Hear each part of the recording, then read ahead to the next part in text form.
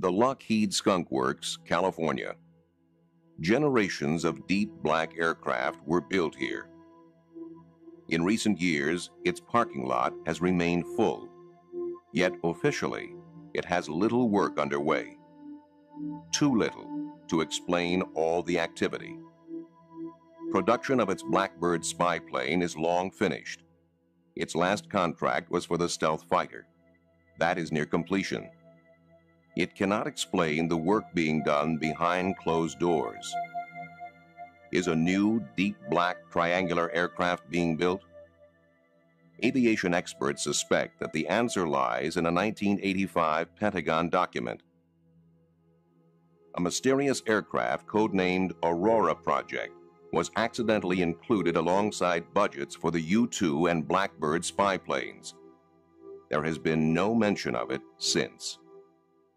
The first thing I heard about Aurora was that air traffic controllers out on the West Coast were being told to expect very high-speed targets on their radar screens. That it was a classified program, that they weren't to panic and they weren't to report it to anybody else. The next piece of information, and the one that I think really started me investigating the Aurora story, was a sequence of sonic booms over California. On Thursday, June 18th, 1992, at 7 in the morning, and on 6 other Thursdays at the same hour in the preceding year, there was a minor tremor in Los Angeles.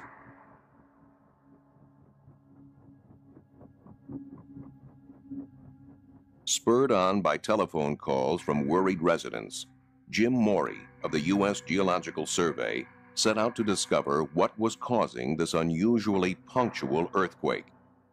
At his disposal is a network of seismic recording stations. He quickly established that it was a double sonic boom from a supersonic aircraft.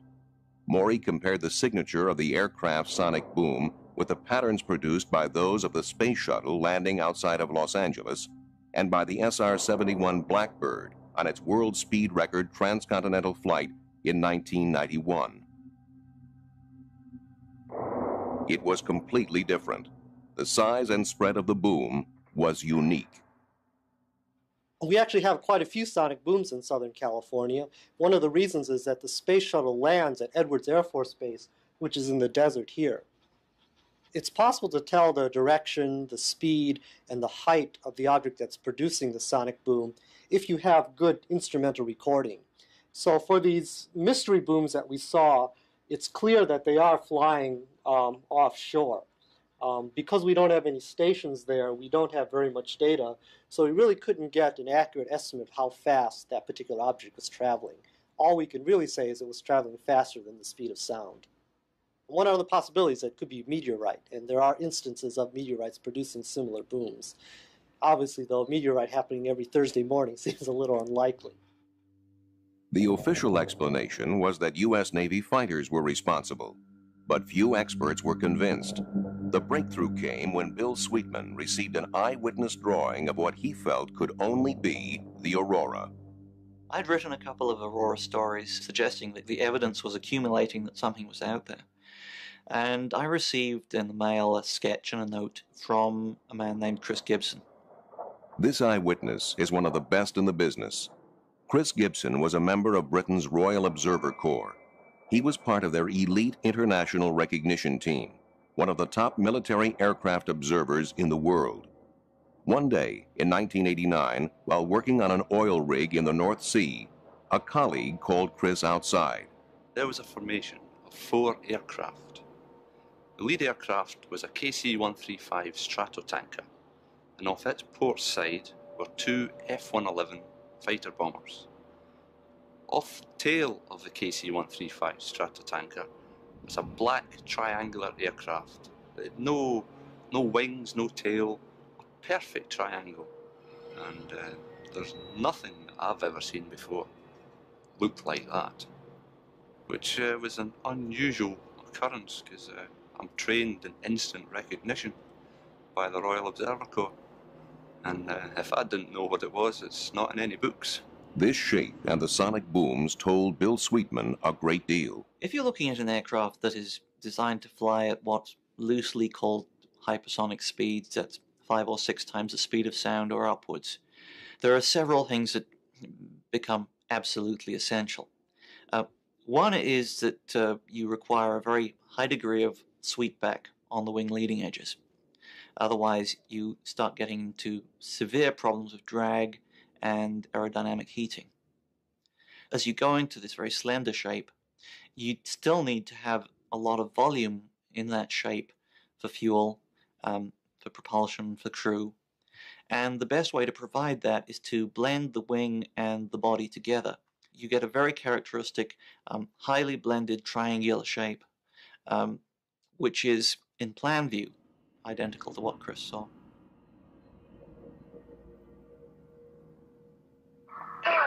In Amarillo, Texas, Steve Douglas may have captured photographic evidence of the Aurora. He maintains sophisticated military signals monitoring equipment in his home. I think it was March 23rd, 1992. I was back here in my office when the house was shook by what sounded like a large sonic boom. I'd heard a lot of sonic boom before, so I know how they sound, but this one seemed to continue. It wasn't just a crack boom and left. It was a rather large shudder that you could feel in your chest, and the windows vibrated. And that's when I saw this very high-speed aircraft flying over the house at incredible rates. I grabbed my camera, knowing it was something different, especially because of the way the contrail worked. The Donuts on a Rope contrail is produced by no conventional aircraft. Its engine noise is also unique. It's a deep, thrumming, regular, pulsing, booming noise. It's like somebody unzipping the sky. You feel it more in your chest than you hear it. It doesn't sound like a jet. It doesn't sound like a rocket. It's just very unique and an amazing sound. The Donuts on a Rope contrail has been reported from around the world. This never-before-seen footage was taken by an amateur cameraman from a transatlantic passenger jet. It is very hard to hide an aircraft like the Aurora. Steve switched on his radios. On a military frequency reserved for spy satellites, he heard the call sign, Dark Star. Dark Star Sierra Formation Crew. Dark Star Sierra Formation Crew. Dark Star Sierra Formation Crew. Dark Star Sierra Formation. Be advised for that. Dark Star Sierra, out. I'd never heard Dark Star before, and I keep lists of thousands of call signs. The contrail and engine noise are the signature of a pulsed detonation engine, the kind of engine necessary to fly at hypersonic speeds. With a cruising speed of 5,300 miles per hour, Mach 8, operating in near orbit at an altitude of 50 to 80 miles, the Aurora could reach anywhere in the world in 3 hours. As part of their elite international recognition team, one of the top military aircraft observers in the world. One day in 1989, while working on an oil rig in the North Sea, a colleague called Chris outside. There was a formation of 4 aircraft. The lead aircraft was a KC-135 Stratotanker, and off its port side were 2 F-111 fighter bombers. Off the tail of the KC-135 Stratotanker was a black triangular aircraft. It had no wings, no tail, a perfect triangle. And there's nothing I've ever seen before looked like that, which was an unusual occurrence because I'm trained in instant recognition by the Royal Observer Corps, and if I didn't know what it was, it's not in any books. This shape and the sonic booms told Bill Sweetman a great deal. If you're looking at an aircraft that is designed to fly at what's loosely called hypersonic speeds at 5 or 6 times the speed of sound or upwards, there are several things that become absolutely essential. One is that you require a very high degree of sweepback on the wing leading edges. Otherwise, you start getting into severe problems of drag and aerodynamic heating. As you go into this very slender shape, you still need to have a lot of volume in that shape for fuel, for propulsion, for crew. And the best way to provide that is to blend the wing and the body together. You get a very characteristic, highly blended triangular shape, which is, in plan view, identical to what Chris saw.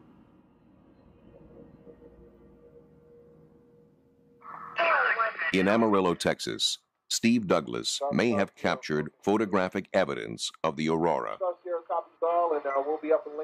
He maintains sophisticated military signals monitoring equipment in his home. I think it was March 23rd, 1992.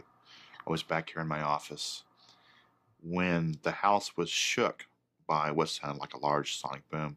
I'd heard a lot of sonic boom before, so I know how they sound, but this one seemed to continue. It wasn't just a crack boom and left. It was a rather large shudder that you could feel in your chest, and the windows vibrated. And that's when I saw this very high-speed aircraft flying over the house at incredible rates. I grabbed my camera, knowing it was something different, especially because of the way the contrail worked. The Donuts on a Rope contrail is produced by no conventional aircraft. Its engine noise is also unique, one of the top military aircraft observers in the world. One day, in 1989, while working on an oil rig in the North Sea, a colleague called Chris outside. There was a formation of 4 aircraft. The lead aircraft was a KC-135 Stratotanker, and off its port side were 2 F-111 fighter bombers. Off the tail of the KC-135 Stratotanker was a black triangular aircraft. It had no wings, no tail, a perfect triangle. And there's nothing that I've ever seen before looked like that, which was an unusual occurrence because I'm trained in instant recognition by the Royal Observer Corps. And if I didn't know what it was, it's not in any books. This shape and the sonic booms told Bill Sweetman a great deal. If you're looking at an aircraft that is designed to fly at what's loosely called hypersonic speeds, at 5 or 6 times the speed of sound or upwards, there are several things that become absolutely essential. One is that you require a very high degree of sweepback on the wing leading edges. Otherwise, you start getting into severe problems of drag and aerodynamic heating. As you go into this very slender shape, you still need to have a lot of volume in that shape for fuel, for propulsion, for crew. And the best way to provide that is to blend the wing and the body together. You get a very characteristic, highly blended triangular shape, which is, in plan view, identical to what Chris saw.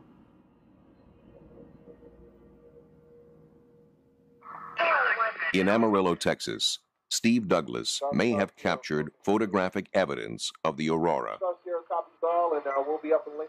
He maintains sophisticated military signals monitoring equipment in his home.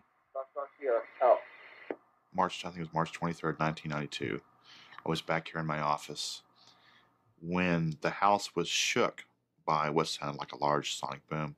I'd heard a lot of sonic boom before, so I know how they sound, but this one seemed to continue. It wasn't just a crack boom and left. It was a rather large shudder that you could feel in your chest, and the windows vibrated. And that's when I saw this very high-speed aircraft flying over the house at incredible rates. I grabbed my camera, knowing it was something different, especially because of the way the contrail worked. The Donuts on a Rope contrail is produced by no conventional aircraft. Its engine noise is also unique. It's a deep The Lockheed Skunk Works